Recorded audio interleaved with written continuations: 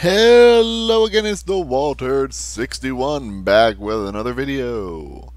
I got a couple requests in to do a little tutorial walkthrough on a couple commonly used logic gates. So, I'm doing one. Alright, let's get started. We're just going to cover most of them.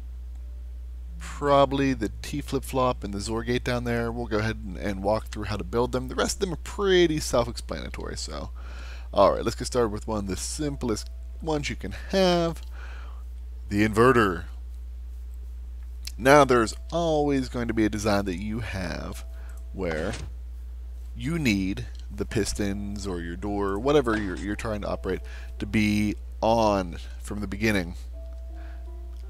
A lot of piston doors use this, so all you need to do is have a redstone torch with redstone leading into whatever you want to be activated, and then redstone running into the back of the block. Activate that redstone passes through the block, it turns off this torch, and your piston is retracted. You turn it off,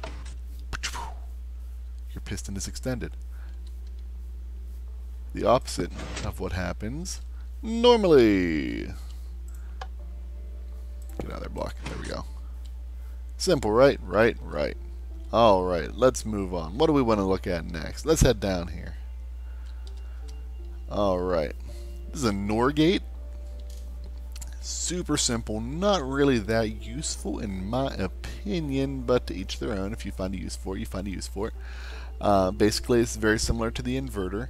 Same principle. You've got a redstone torch leading into something that you're going to want to operate, be it a piston, a door, whatever you want to use. And you've got two inputs, two levers. If they're both off, it's on. You turn one on, it turns off. The problem being, if one is flipped, the other one doesn't do anything. Very inconvenient. The opposite of this, obviously, is the OR gate, which you turn one on, turn the other on. Pretty simple, useful for, I don't know, like really basic doors, pretty much, but not one you're going to see really that often. No, not yet. Next up, we're going to go to the AND gate first. That's what we're going to do. The AND gate. Alright, fairly simple once again. You get a redstone torch with redstone leading into whatever you're trying to power. Piston. Two redstone torches connected by wire here, redstone leading into two levers. And unless both levers are on, it's not going to do anything. If both of them are both on, it's powered. Little observation right here, right now. Most of these gates actually have very logical names, hence they're called logic gates. Not really, but you know. An AND gate. You need this and this to be on. If you put an N in front of it, then it usually does the opposite, like your NAND gate over here. You get both these turned off right now.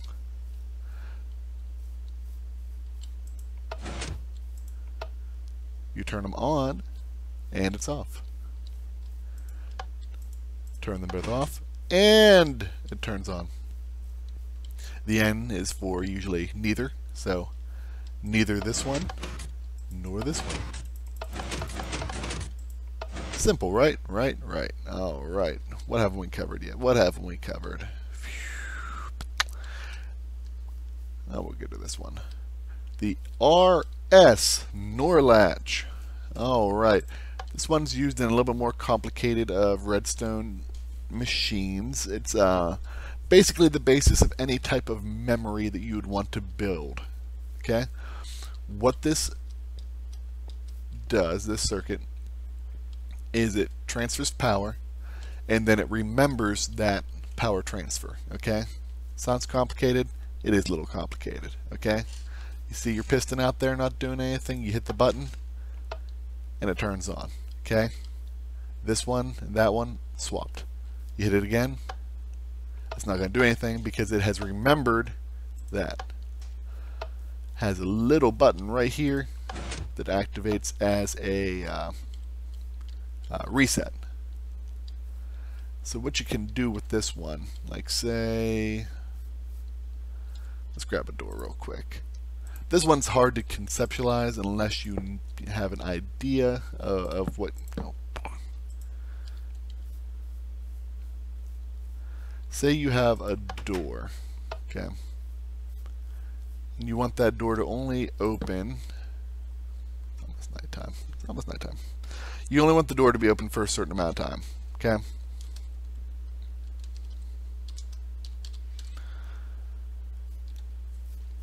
So what you can do is you can have this set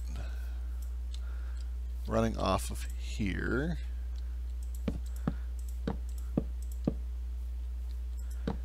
And run some repeaters and set them however long you want that delay to be. Okay, actually I'm pretty sure I need to reset that, don't I? There we go. Alright, so now you get yourself a door. You got your little circuit here. When you hit this button, it's going to flip the RS NOR latch here, opening the door. The door will stay open until the redstone current makes it through all these repeaters, and then it'll toggle back and reset. So let's take a look. It opens and it automatically closes after a certain delay. Really cool little thing there. Lot of complex things you can do with an RS NOR latch. Lots of complex. Most complex redstone machines incorporate one if not more of these, depending on the level of complexity you're looking at. Alright, next up, something you've probably seen in quite a few of my designs, the toggle T flip-flop. The T stands for toggle. Basically what it does is it turns a pressure plate or it turns a button into a lever. You hit the button and the power stays on. Power stays off. Same with the pressure plate. Hit it, stays on, stays off. Really handy dandy little function there. Not a lot of people like using levers in their designs. They sort of are, I don't know, they're not aesthetically pleasing. So if you, they stick out, and especially if you're trying to make some sort of, hidden mechanism, hidden door, or or just something that looks like it blends into your build. You're going to want something like this.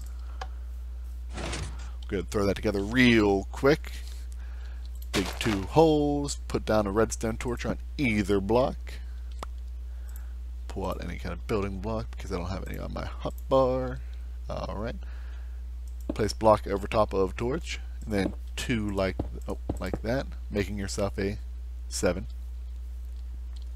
Take a regular piston facing inward, a regular piston facing that way again. Redstone torch, and then dust along the top, and that is the entire mechanism. Your button has to be run off of this line of redstone up here. So wherever you want your button to go, you just run the redstone from there to wherever you please, placing repeaters to extend it as far as you want it to go, and whatever you want to power. Here's the torch, block directly adjacent to it. Boom. And boom, look at that. Thing of beauty, right? Super simple. Very useful, used in a lot of designs. Love it. Alright, we're moving on to our last design down here. This is a Zorgate. One of the more commonly used designs. Not complicated really, but we'll go ahead and we'll build it together so you can see. A lot of problems that people have. Okay, we'll do a real quick little build here. Like say this is the entrance to your home. Okay, first off, why did you build it out of stone? That's horrible. But just to make it more convincing, we're going to use an iron door. Alright. And you place your lever there. Okay. This lever doesn't work because the other lever is on. Annoying, right? Well, that's where a XOR gate comes in. The XOR gate lets you use either lever to operate it, regardless of the state that either one's on. So you got this one on and it's on. You turn this one on and it turns off. It doesn't matter which way you flip them. Whatever one you flip next is going to alternate the current. Very, very, very useful. Very, very useful. There's a lot of designs for this, but like I said, this is one of the more commonly used ones. We're going to go ahead and throw it together. I mean, it's not that hard to run your inputs wherever you want them at and your output out here. This is just laid out in the most basic way possible to show, you know, how it's built. But alright, first things first, you're going to want to have 3 blocks like so. This is where your inputs are going to be. Like I said though, if you're building this for real, you leave those off and just run redstone. And this redstone goes to lever A, this one goes to lever B. Yeah, not a big deal. Okay? Okay. Place 2 torches, one there, and then a little bit of dust right on top. Then you place a torch here and here. Block there with a little bit more redstone dust. Why not? Alright. Place yourself a torch right there on the front. A little bit of redstone right here, a little bit of redstone right there. So it should look like this so far. Fairly simple, right? Right. Alright. Then you place yourself a block here and a block here. And I bet you can't guess, yep, another torch and another torch. And another lever and another lever. Wherever you're going to power, you run a line right through there. Place yourself a door. Come out this way. Door opens. Door closes. Door opens. Door closes. Super simple, super useful. And that's it for right now. So those are about, I think there's 7 of them, the more useful, common, basic redstone circuits, logic gates. Most complex machinery built in Minecraft will have definitely have a combination of 1 or more of these, definitely. So study up on them, take a look, remember how to build them, and before you know it, you're going to be building yourself some complex, amazing piston door operated computer. What's it? I don't even know. I can't even imagine. So, alright, thanks for watching. I hope you learned something. I hope it was nice and simple enough for you.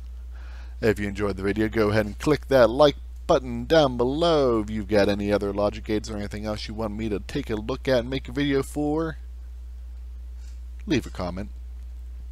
I love reading all the comments. I try to respond to everyone personally. And if you have not subscribed, why haven't you subscribed? Click that subscribe button. It costs nothing. It's free. And it feels good. Alright. Alright, thanks for watching. Until next time. Bye-bye.